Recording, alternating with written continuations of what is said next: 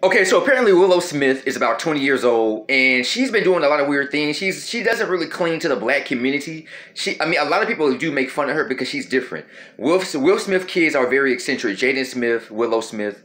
He has another son that we never hear about. I think he's kind of light skinned, but curly, kind of curly hair. But we never hear about him. We only hear about Jaden Smith and Willow Smith. But Willow Smith has been doing her own rock band, rock music. She's very eccentric. She got her braids. I think she even shaved her hair bald when she was 12. She's done a lot of weird stuff. She seems like a very nice woman, very eccentric, very different, and black people don't understand different. They expect them to be kind of goofy, wow, but they're not. They're pretty much decent kids. They're just weird. But apparently she got a tattoo.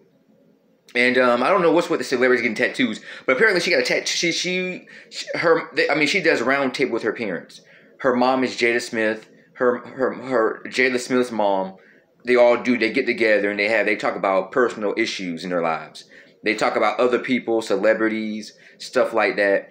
And apparently Willow Smith, Jada Pickett Smith, and her mom decided to get tattoos on their arms together. Now listen, this was all, the mastermind behind this is Willow Smith.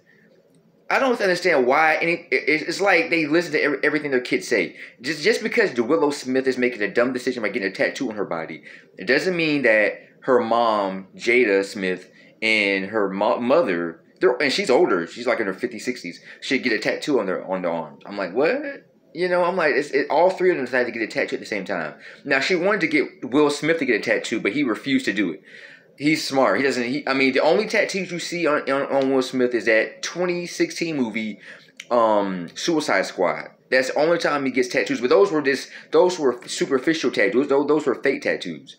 But apparently, Willow Smith is 20. She decided to get a tattoo. So she somehow convinced her mom and her mom's mom to get a tattoo. And that's kind of weird. I'm like, oh no, because when you put a tattoo on your body, that's on for the rest of your life. But that's her choice.